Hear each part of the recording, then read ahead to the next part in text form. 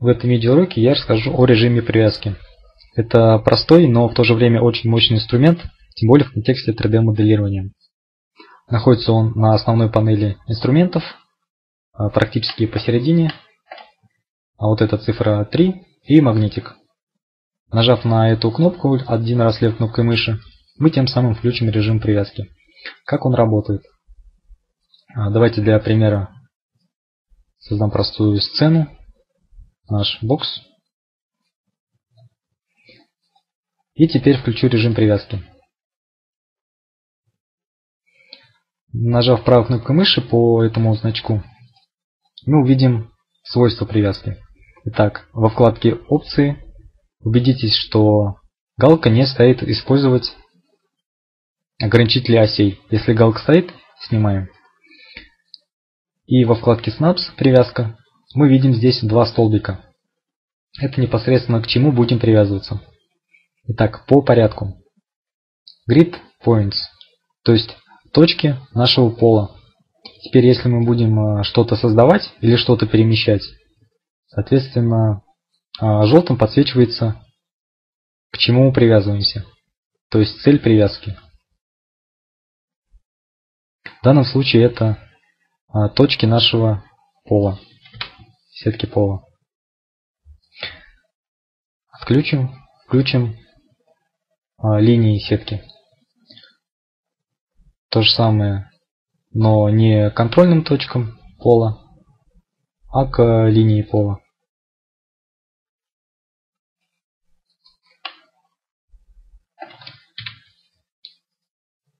Следующая опция — опорная точка трехмерных объектов. Если мы что-то создаем, видим, что привязывается к опорной точке нашего куба. К габаритному контейнеру трехмерных объектов.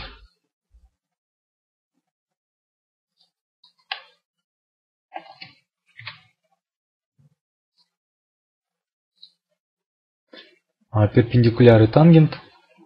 Не знаю, что это такое, никогда не пользуюсь. Итак, к точкам трехмерных объектов.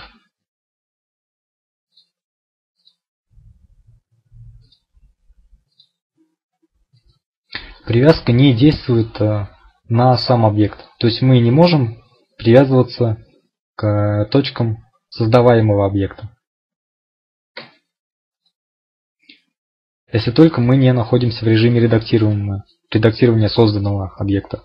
Тогда мы можем привязываться и к составляющим самого трехмерного объекта, который мы только что создали.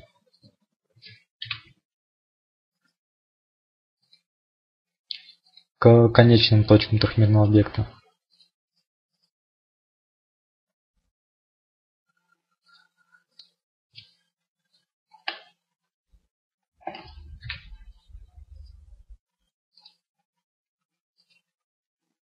К граням и сегментам.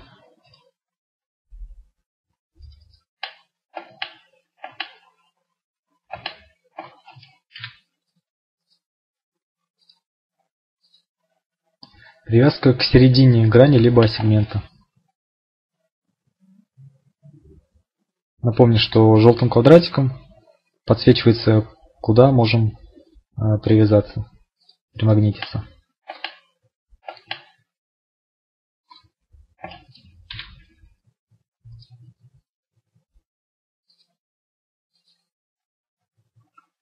К треугольникам полигона.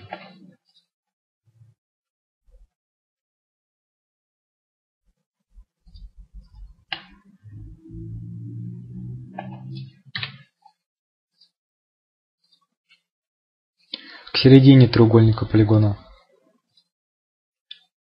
То есть полигон разделяется на составляющие его треугольника и, соответственно, к середине этих самых треугольников.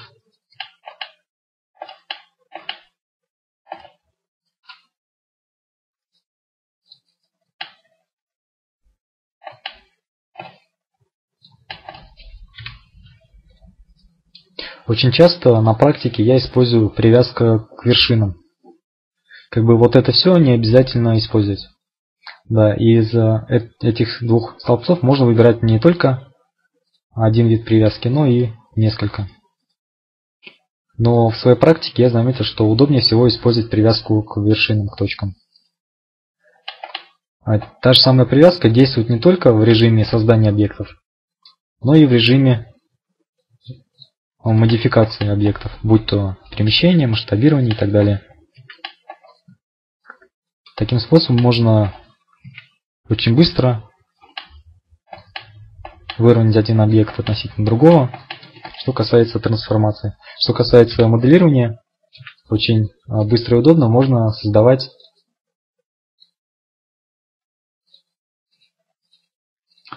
форму таким способом. Допустим, закрывать отверстие.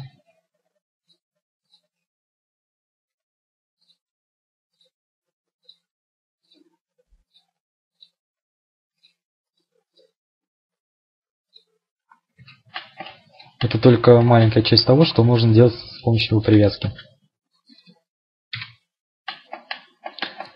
Итак, это что касается трехмерной привязки. Также мы можем использовать привязку 2,5. Итак, если мы нажмем на привязку, значок привязки, и удерживаем левую кнопку мыши, не отпуская, перед нами появится вот такой небольшой список, где мы можем выбрать, по умолчанию стояла привязка трехмерная, мы можем выбрать привязку 2,5. Чем они отличаются друг от друга?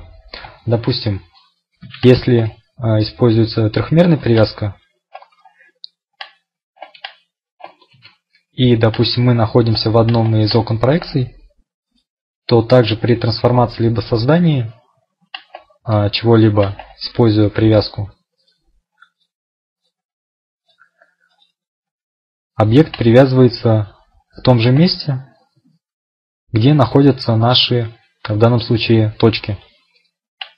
Именно эта точка привязывается по всем трем координатам, то есть в том числе и по высоте. Если же мы это будем создавать, тот же самый сплайн на виде сверху, но в режиме 2,5,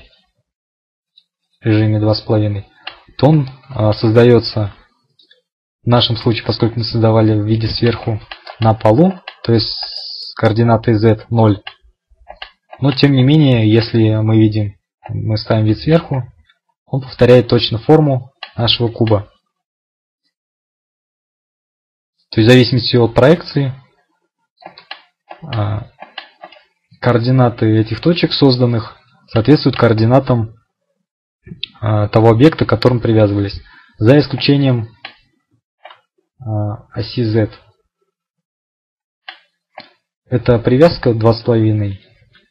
Ей желательно пользоваться только в проекциях вид сверху, слева, спереди, сзади и так далее, но не в режиме, не в проекции перспективы или ортогональная, поскольку тут результат может быть непредсказуемый.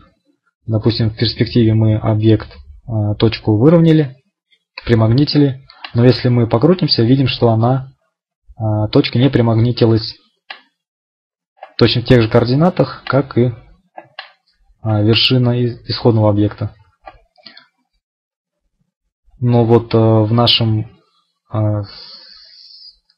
с этой точки обзора, где мы сейчас находимся, она как бы примагнитилась. Это режим 2,5. Если же мы включим режим 3, то он примагнитится во всех трех координатах, то есть по оси x, y и z.